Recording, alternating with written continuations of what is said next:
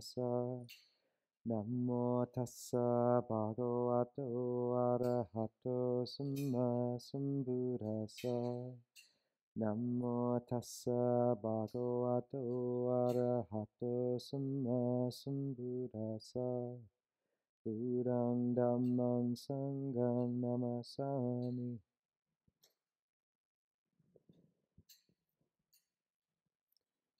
So people can continue to meditate if they want, or listen to the talk. They're one and the same in our tradition.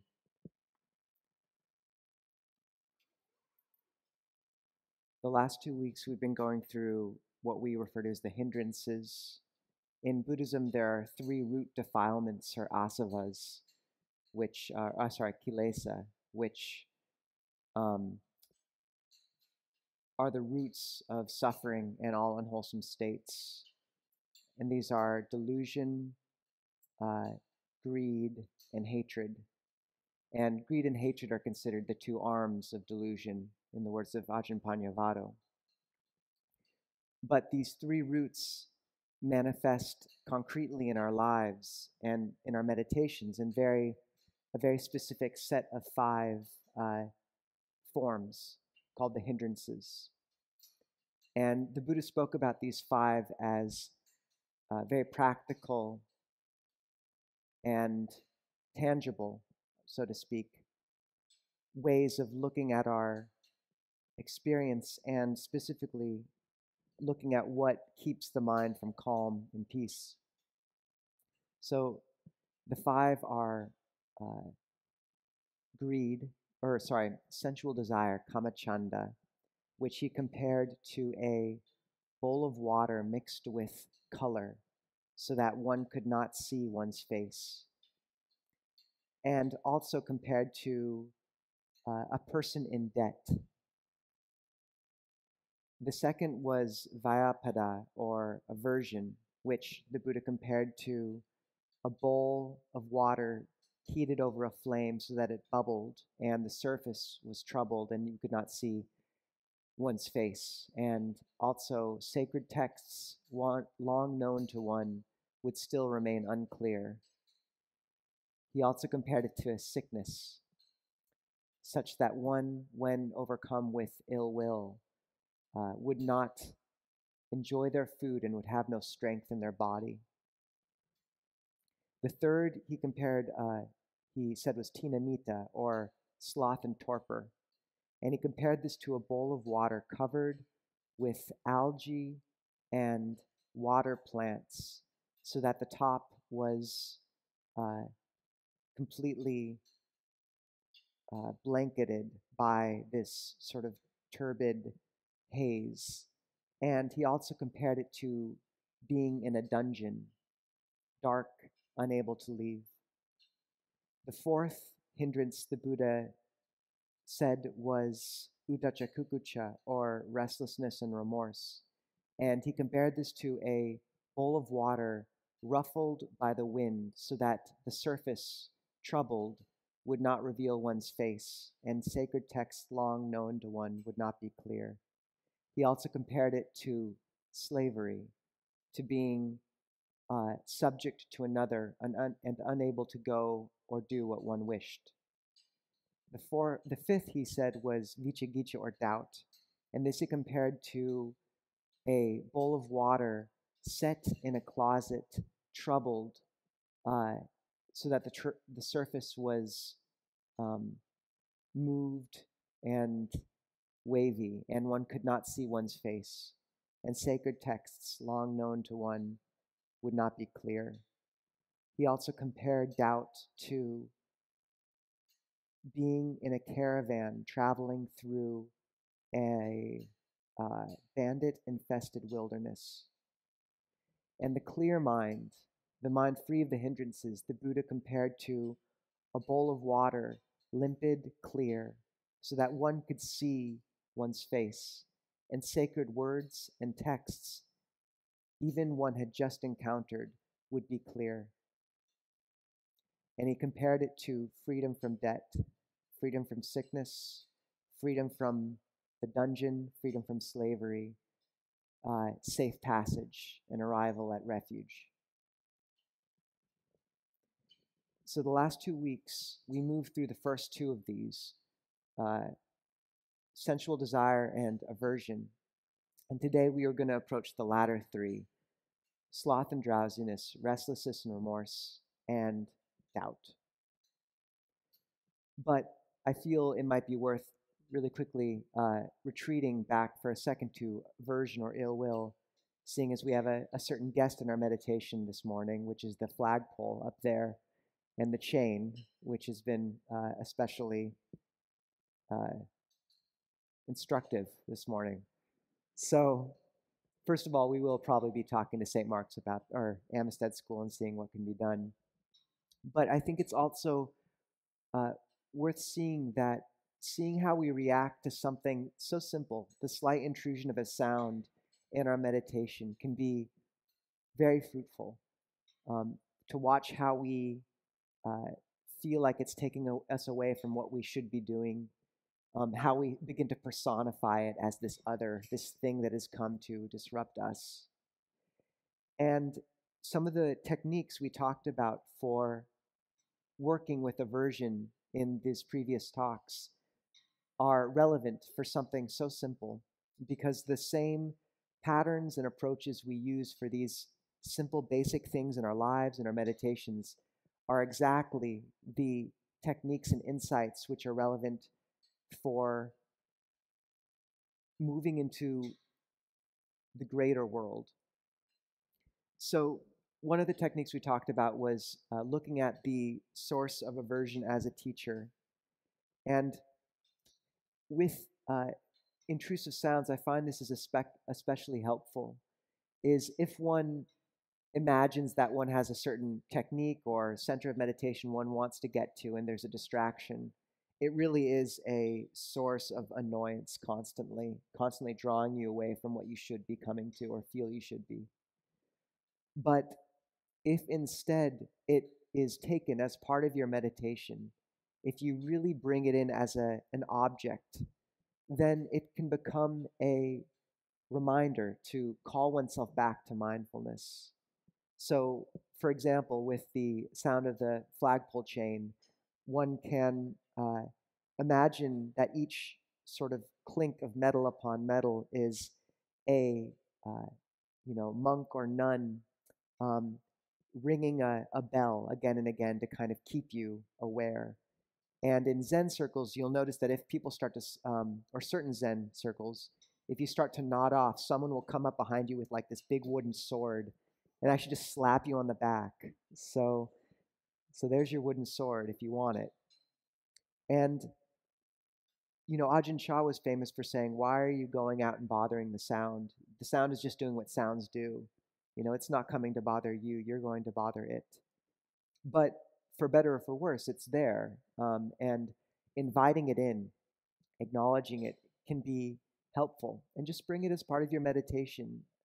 This is the first noble truth, is that when you turn towards something that is a source of suffering, often you find it opening up into the path. So, yes, your breath is a meditation object, but can you hold that in tandem with a gentle reminder of the flagpole chain on the flagpole to come back again and again to that mindfulness? The other is to, as Ajahn Amaro sort of noted, if you really get something stuck in your head as like the one thing keeping you from happiness, just say the fantasy to yourself very slowly and see if you can keep a straight face. If this sound were not there, I would be happy forever. Just say it slowly and see how it looks. And also take joy in being part of a project where we're kind of MacGyvering things together from the ground up. It's kind of fun. So when looking at the other hindrances, I think a useful ethic is one of play. And I spoke about this before, how when MRIs, they do note two kinds of mental consciousness: a spotlight awareness, which is focused on one object, and a lantern awareness, which is broad and allowing for all conditions to come in. But a third sort of brain wave pattern was revealed in the concept of play awareness. So when people were in a playful state or working with a sort of play awareness, their mind was in a much different way of engaging. And this play awareness is an appropriate approach to meditation, at least in some cases. It's also useful to think about with the hindrances, because with AI intelligence, one of the things they were trying to do initially was set out a set of functions which uh, a machine would approach a problem with. And it was extremely uh, rigid in that any switch in the environment or the stimulus would throw off the machine learning. But the great breakthrough in AI came when you began to make the AI play against itself and make sure it didn't get into ruts. So it would create new strategies and begin to be, well, basically playful. And this is the approach we have to take with meditation, because the hindrances have all of our intelligence behind them and much of our will. They are us, just the part of us which doesn't necessarily wish for our immediate well-being. And whenever you find a sort of valid approach to meditation, and I think we've all had this experience, you'll find a good phrase of metta or a technique, and after a few days or weeks or sessions, you'll find that it just doesn't work again. My meditation journals were just filled with these phrases of like, I figured it out, and then, I figured it out, And so as the defilements and the hindrances adapt, we also have to adapt, and that takes an ethic of play. And to do this, we need a tool belt to sort of react to the hindrances as they arise. So this is where it can get fun, is with this third hindrance of sloth and torpor. The Buddha compared it to this bowl of water covered with algae, or to being in a dungeon. And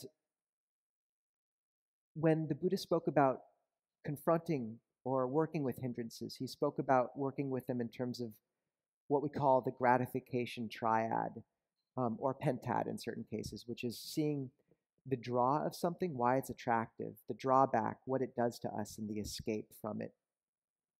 So with something like sloth and torpor, it's really helpful to see what exactly is attractive about that hindrance. Why do we keep going to it? Because there's a reason. And if you look at sort of that feeling, not necessarily just of sleepiness, but of a staleness in one's life. There's a great Ajahn Chah metaphor where he says the mind should be like a still forest pool. And it's very good to note when that's becoming a stale forest pool, because it does. And what he compared the bright, enlightened, aware mind to was stillness flowing. How when you look at a stream, the water is moving quickly, but it's so fluid that it looks absolutely clear and still at the same time. So with that stale feeling, there is something comforting about it. The sort of algae encrusted water, or that feeling of being in a dungeon. It's comfortable, it's known, it's not intimidating, it's small. And similarly, often with sloth and torpor, with drowsiness, there's a desire to not be, vibhava tanha, the craving not to become.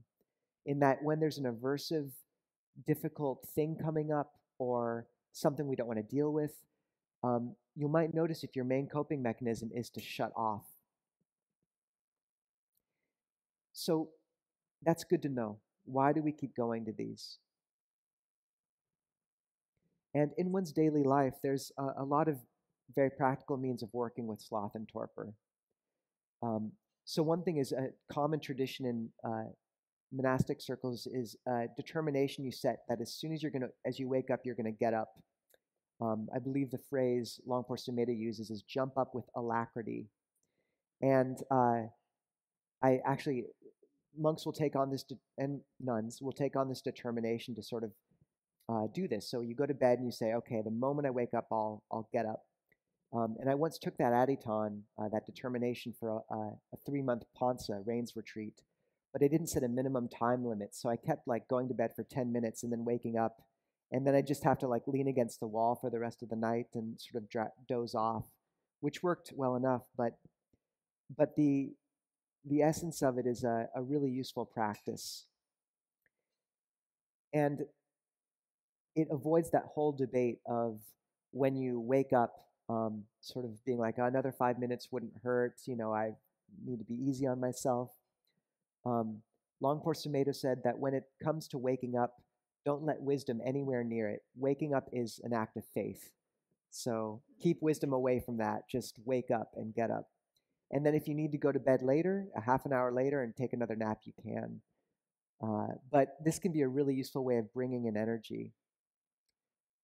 Another useful technique is to immediately jump into a cold shower or a snowbank if you got one around. During the early days of Amravati, the community was really down and the whole atmosphere was sort of dark and depressed. And Longpor Sumedho made a rule where the first thing all the monks did when they woke up was to take a cold shower, and it turned the whole atmosphere around. So it can be helpful. Another useful thing to remember is that the counterpoint to each hindrance is paired with a samadhi factor, or a factor of the calm mind.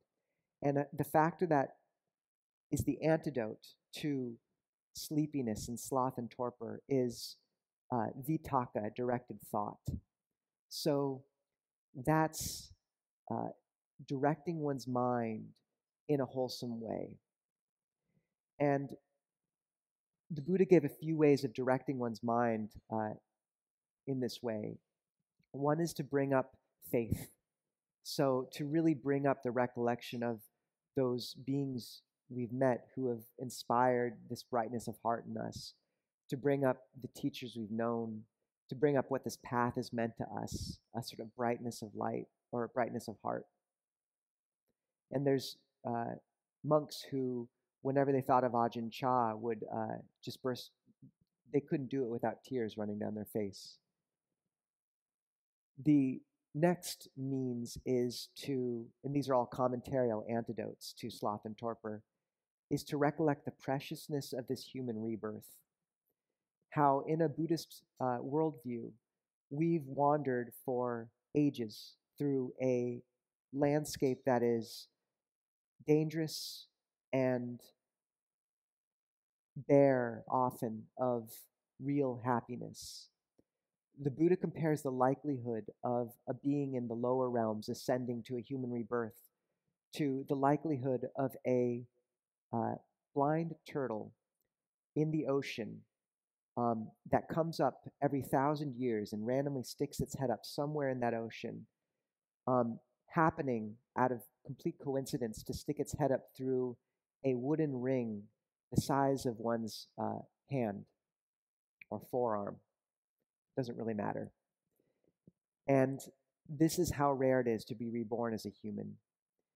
Then to be reborn as a human with interest in the Dhamma at a time when the Dhamma is taught, with the real ability to practice.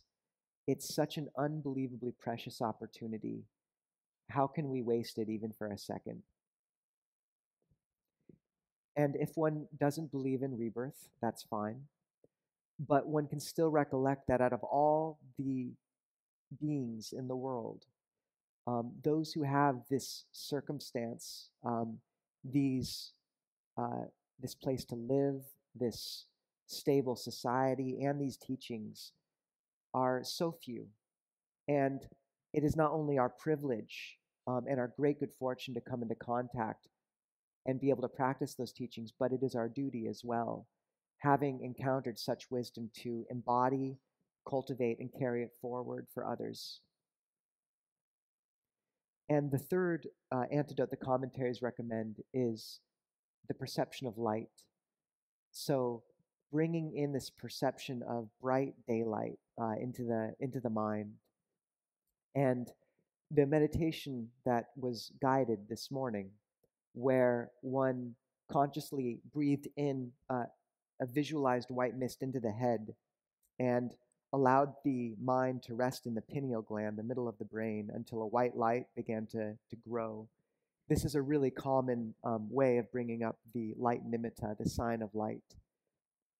And if one does that, one can, and this may happen when the mind is calm, you might begin to see this sort of brightening of the whole visual landscape, and one can really foreground that light and keep the breath as an anchor in the back. The sound of silence is also, which is a subtle hissing or ringing right below the auditory landscape, is the auditory equivalent of the perception of light and can also really crisp the mind and make it wake up. The Buddha also recommended, there's a sutta where Mahamoggallana, one of the chief disciples, is nodding off. And he's sort of nodding, and then the Buddha manifests in front of him, which would be terrifying if you were just meditating and just your teacher just sort of came out of nowhere. Not terrifying, but I think it would make you stay on your game. And he said, Mahamoggallana, are you nodding? And he said, yes. And the Buddha gave these means for working through or away from that sloth and torpor. He said, if you are finding yourself drowsy, bring to mind whatever you were attending to, put that aside, and bring to mind a different object. So this is where you put aside the breath, which can be, or the other object that's kind of bringing you sleepiness.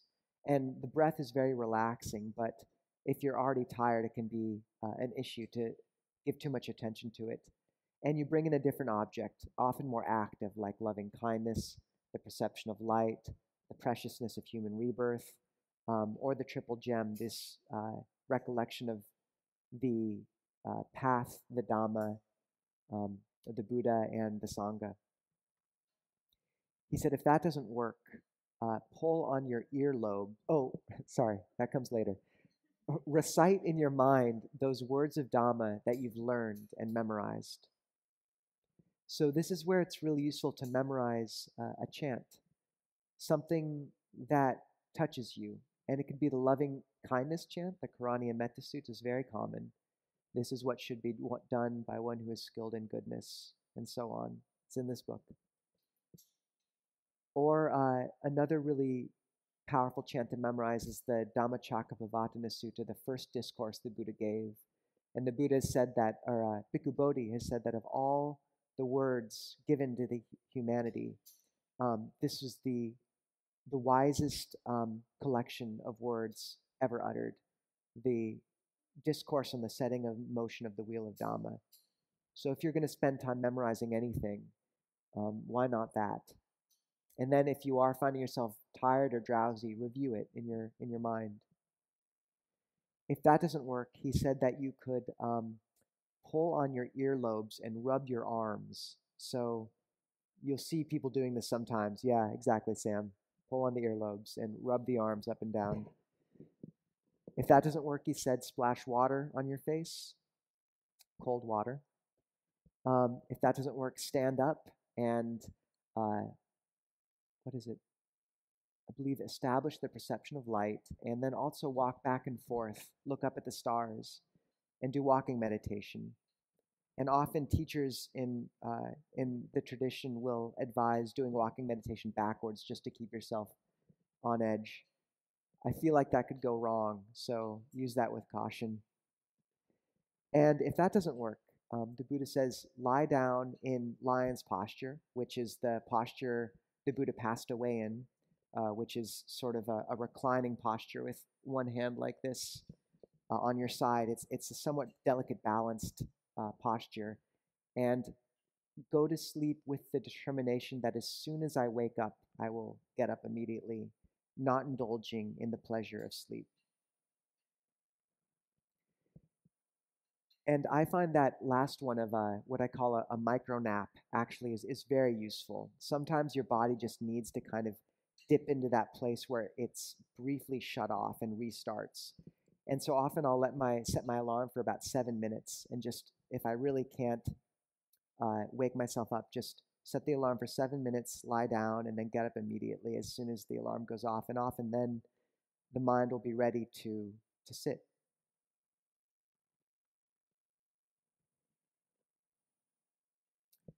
Longpo Pasano would, when he went to sleep, when he was the abbot of Nanachat, he would, a monastery in Thailand, he would place cups of water all around his body, and so that if he moved too much, they would spill over and get him all wet. So that was his way of maintaining mindfulness through his sleep. And there's also the story of a novice with Longpo Cha, and Longpo Cha gave him instructions at the beginning, I think, of a rains retreat. And he said, see if you can remember if you woke up on an inhale or an exhale.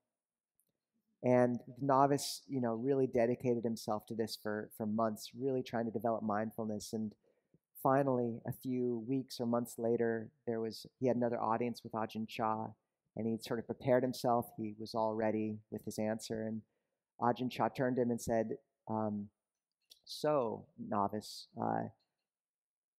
what breath did you fall asleep on? And the novice had gotten all ready with the breath that he woke up on, but he'd completely missed what he fell asleep on. So this is a classic way Ajahn Chah taught his students.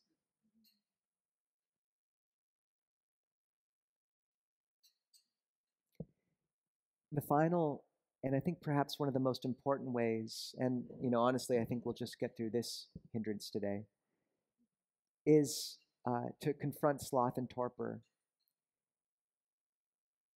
is to, well, first, in one's life, to notice that stale quality beginning to pervade out. And David Stundal Rost said that the cure for tiredness is not rest, but wholeheartedness. And how, when we lack purpose, the channel and momentum of the heart and of our energy, because it finds nowhere completely worthy to go, tends to back up and clog the source and lead to this tepid and stale state. So much about bringing this brightness and aliveness to the heart in daily life is learning to align one's life more and more with the path and find roots for one's energy which are in line with this teaching. Learning to come to community as often as one can, learning to give, and really taking steps towards that, signing up to work at soup kitchens or whatever particularly inspires one, spending time at monasteries, and just acknowledging that as much as we align our life with purpose, a vitality will enter into it, and that much of the staleness that creeps into our life and that feeling of being in a dungeon is from not having a root in the world worthy of all we sense in our hearts. And this same ethic can apply to meditation to an extent, in that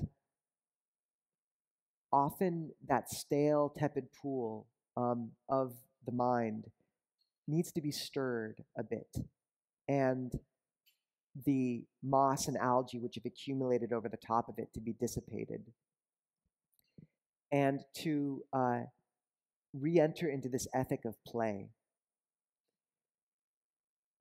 And to do that, we need to, play occurs when you have a set of rules, a game board, and creative ways of working with that. And the most available field of play we have in meditation is the body and that framework of the body, specifically approached through the ethic of breath meditation, and not a simple breath meditation of just watching the breath at one point, right from the start, which is too simple play chest to allow any real creativity. If all you can do is either be focused on your breath at your nose or not, where does that leave you in terms of being able to work creatively with those energies? So this is why more and more teachers, such as Ajahn Jeff, Ajahn Nisabho, Ajahn Suchito, Ajahn Jayasaro, really advise, and Bhante Analayo as well, and uh, attest to the fact that when the Buddha spoke about breath meditation, he was speaking about this full-bodied engagement with the breath energy. And this allows one to work actively, moving one's awareness around the body. So this can be the way of stirring that tepid pool, of engaging with the mind and somatic energies and seeing how it feels. And that's interesting, because interest is often the lacking quality. So the guided meditation this morning, which is called Method 1, there's a book in the back called Keeping the Breath in Mind, translated by Ajahn Jeff, where he goes through Method 1 and Method 2. And these are just very simple ways of getting a feel for that game board or that field of play in different ways.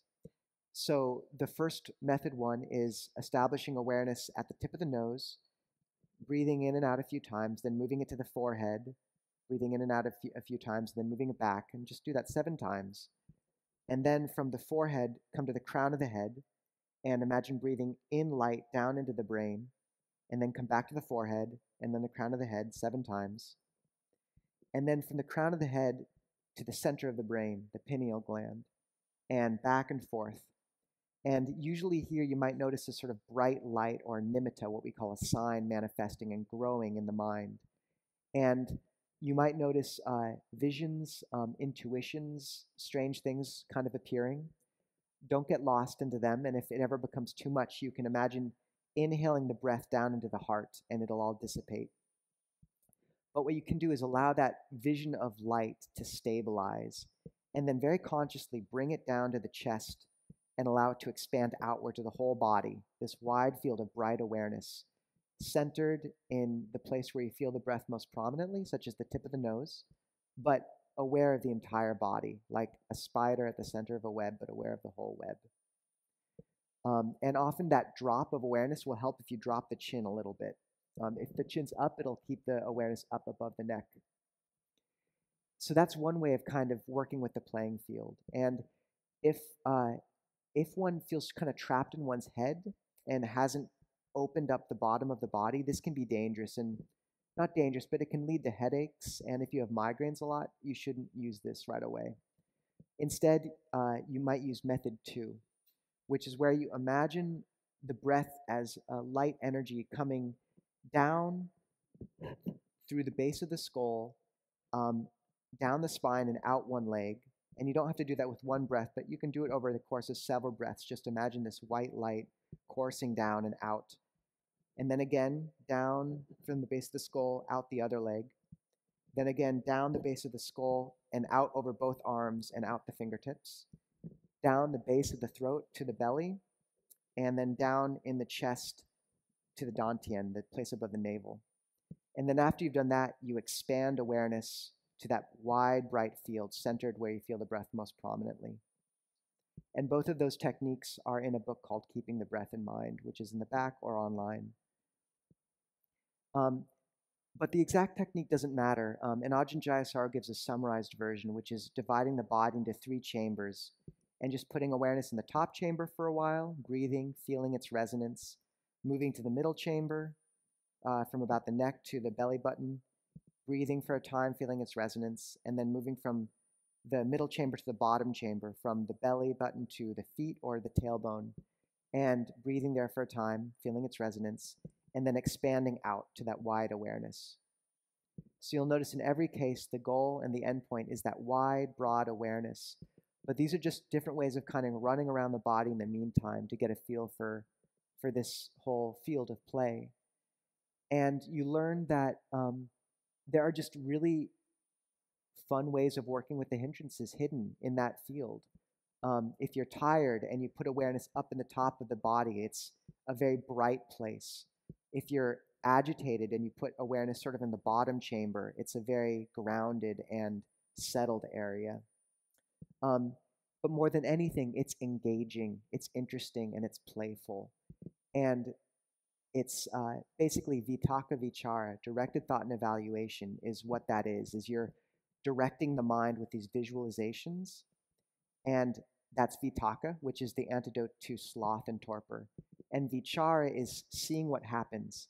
It's like vitaka is you making your move on the game board. Vichara is seeing what happens, what the opponent does. And that's a fun way of working with meditation. And I think that engaged, playful ethic works in terms of confronting all 5 hindrances, but certainly it's effective in working with this third of tinamita, or sloth and torpor. So best of luck to everyone.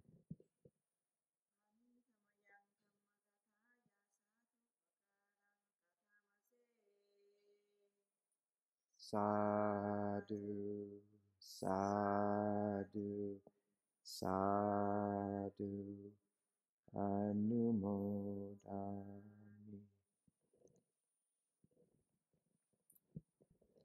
So that was a bit. I think we have a mic. Do we have a floating mic today?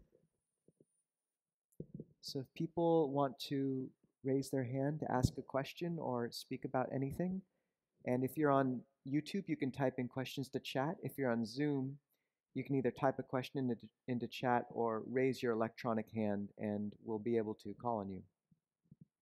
And if you, great, so you can bring it over there and just say your name and hold the mic close to your face or your mouth. Testing.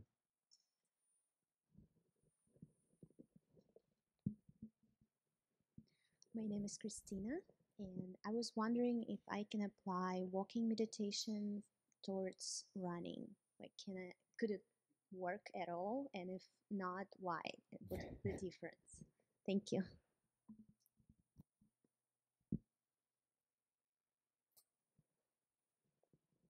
I find it's really useful to think of practice as a tiered system. And you have your really coarse levels when you have a lot of energy in the body and mind, where practice will be really active and robust. So, the fourth enlightenment factor is tranquility of body and mind, and making the body feel good is huge. If you haven't gotten, if you're used to exercising and you haven't gone for the run, then meditation often, at least for me or people I know who are athletes, will feel hot and claustrophobic and just won't go anywhere. I don't know if that's your experience at all.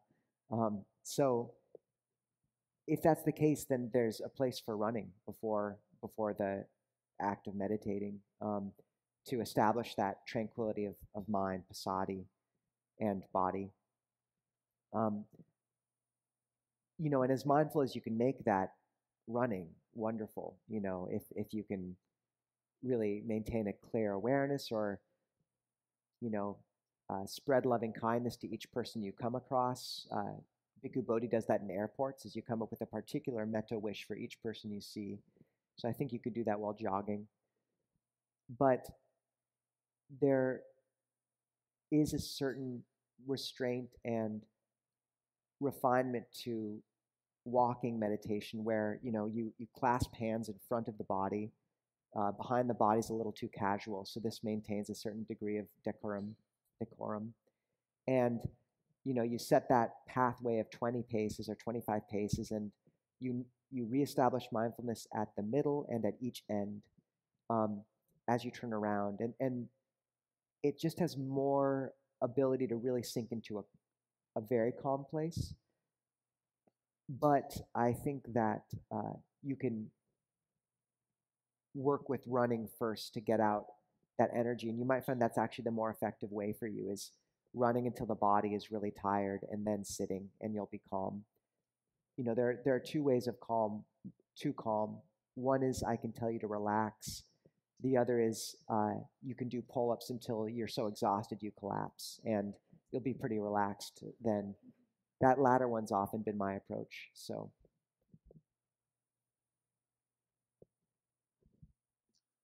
I've had trouble with walking meditation in terms of like being able to settle on one object of meditation, and so I have a hard time focusing my mindfulness on like one exact thing within like that act of walking. Um, is there like any particular like area that I should focus my mindfulness, or should it be a more like lantern awareness?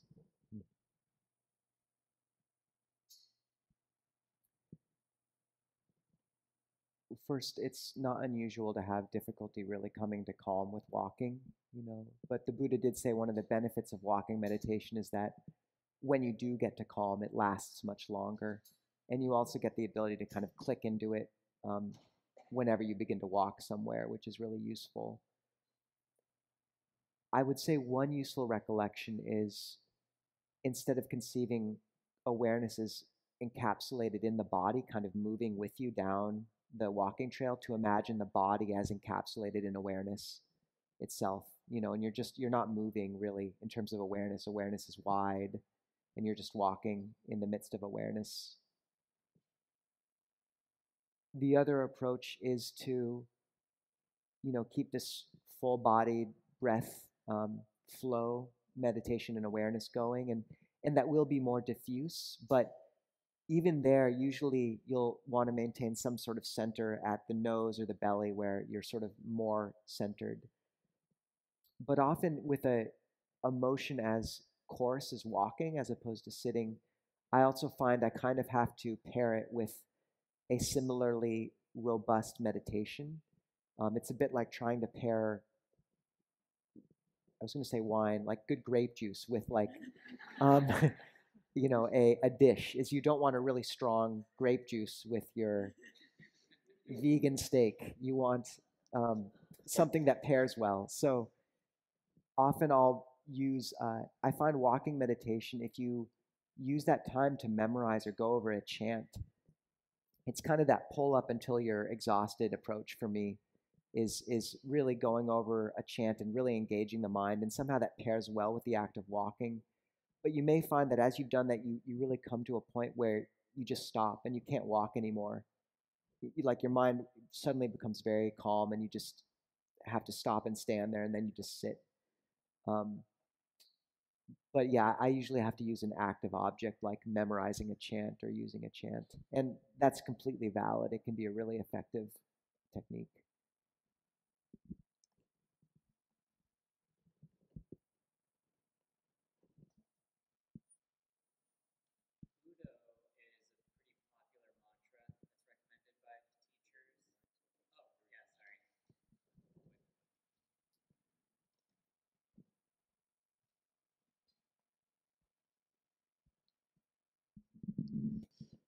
So, Budo is a pretty popular mantra recommended by many Ajahns, and I was wondering. Well, sometimes I use other words like patience or Kanti, the Pali word for that, or metta, and I'll just repeat those in my mind. But I was curious if there are any other mantras that you have heard recommended, or that you recommend, or don't recommend. um, one that I've heard Ajahn Anand talk about is the ETP so, but I don't know if that really counts as a mantra, because I think that's quite long, right? So I think I'm thinking a little shorter, maybe a few words that you can repeat over and over. Because yeah, when I first heard about ETP so, I was like, oh, that's really short. That's just like 2 words. And then I looked it up, and it's like, oh, it's a whole chant. And he's like, do it 108 times. And I'm like, it takes like a minute to get through it. It's like a 2-hour thing. So anyways, I was just curious if you had some mantras that you could recommend.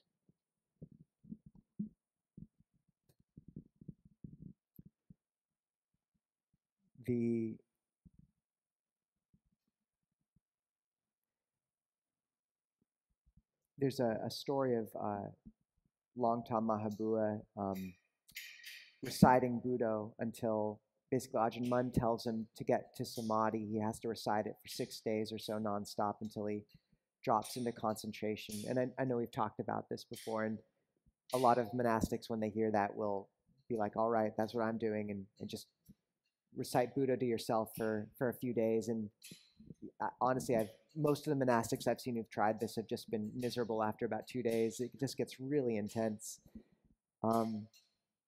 So yeah, I find holding it delicately, and there's going to be times where your mind just doesn't want the mantra anymore, and that's okay.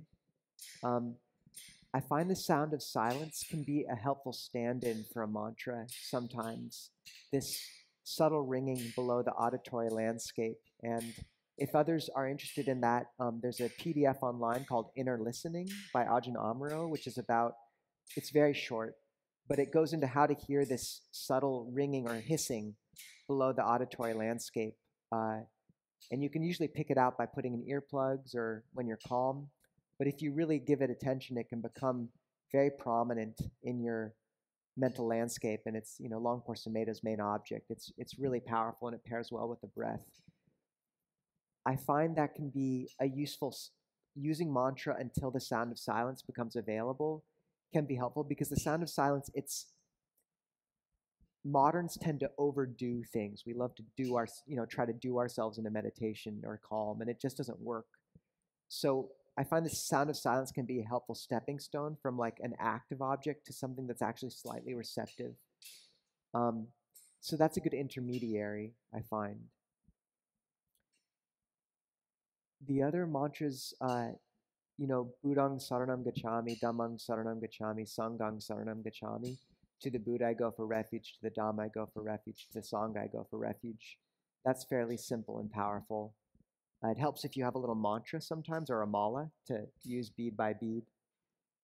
But otherwise, yeah, I just find I've really heard teachers be very broad with what you can use that's effective. Like some people use love,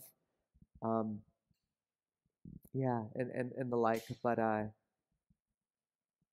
do find that for most people, it's hard to make your single meditation object a mantra with nothing else, because it is kind of a one-trick pony to some extent, or like it comes to a point where you just can't keep doing it, and having the breath as a basis is helpful.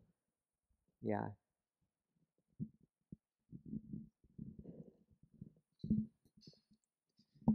My name is Scott. So last week I was talking to some folks going to India, and they were talking about one of the monks who sees everybody as a corpse, which is unnerving, but interesting. And I thought to myself, it must be along the lines of impermanence. And is that kind of what he's talking about? Kind of. It's a longer answer, but I don't know if this is an intermediary question and part of a longer question. Yeah, it's part of. So I was just wondering if it is, how does that serve us to see other people as corpses? Because that would just doesn't sound very nice. And on top of that, it seems like it's like the cup is already broken. I don't really understand this idea, because it takes me away from the cup that's here now. How is that being here now if I'm thinking of it being gone someday? Thank you. That's another mantra I forgot, is bones or corpse or blood. Those all work, actually.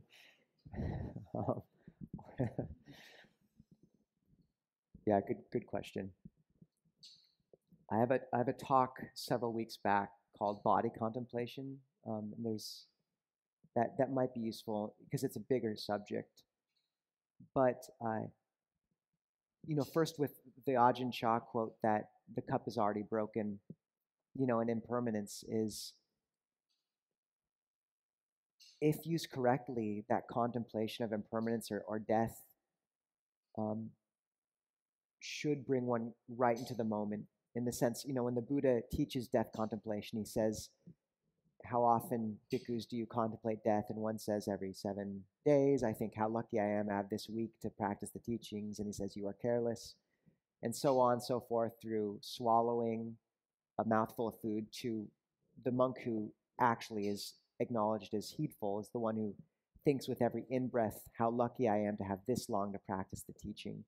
And then with every out-breath, thinks how lucky I am to have this long to practice the teaching. And actually the only place in the suttas the Buddha speaks about the present in this like remaining in the present is in the context of death contemplation, because it just snaps you right here, and it also, you know, separates the chaff from the chaff, or the chaff. Thank you. Okay, the chaff from the grain. You know, where it's like it's hard to get angry at your partner for not doing the dishes if you're, you know, you both might die in a few minutes. You know, and it's a beauty in that, and also separates the trivial from the non-trivial. So if it's just bringing up worry and fear, then don't use it. You know, like the Buddha gave so many skillful means, and sometimes you have to focus on loving kindness, and sometimes you've got to remember that what we usually go to for refuge is not worthy of our hearts. But so yeah, especially like an aversive type character, if they found it was bringing up worry or something, then it's not there. It shouldn't be their main object. But if it brings about this this feeling of like, I need to use this time very well right now, and the career I'm pursuing, the things I'm giving my time to are not worthy of me, considering that I will die, that's correct. And if you can't stay with the breath and you find proliferation moving out, the death contemplation can be a really effective sword just to cut. Like, I will die, life is uncertain, death is certain. And there's gratitude hidden there, I find. Body contemplation, it's related to impermanence, but it's its own thing, and it's not talked about in the West often, because it's much safer to talk about loving kindness than to tell people to contemplate their kidneys. But it is, if you read the suttas, especially the verses of the elder nuns and monks, the Therigatha and the Therigatha, you see that a huge percentage of their initial breakthroughs to a stage of awakening was predicated on seeing through the body. And it's strange because our delusion about the body is so deep that we don't know we're deluded. And you get little hints of it, though, like if a hair drops into your soup, how suddenly the soup is disgusting. But like it's just right there, like what's different, you know? So we're missing something, and we kind of know. But I find for people to really have insight into that, what you have to do with body contemplation, and it's talked about all the time in Thailand. In fact, it's the first meditation we're given as monastics, before breath meditation even, is you wait until the mind is calm and bright, and after it's rested for a while, it'll start to move again. It's like the cup of samadhi is full. And then you apply it to contemplating the body. Specifically, honestly, the bones are almost universally a worthy object for people. And you just have, when the mind is calm and powerful, you can kind of look at the body and see that it's not you. And it's really profound, and it's hard to explain because it's so simple in a way. But it's not the same as negative body image, because negative body image is comparing your own body to other bodies. This is just seeing all bodies as these kind of weird things that do their best. Like, they're complex and beautiful in a natural sense, but they're not beautiful like we think they are in that particular way. And I found it a backdoor to metta, because we judge people so much by their bodies. Like, if they're attractive, then immediately, you know, they're attractive. And if they're unattractive, then there's this dismissal. If they're old, then there's just so much baggage. And just to be able to put down that side of someone and just be able to start to see their spirit shine through their chitta is such a gift.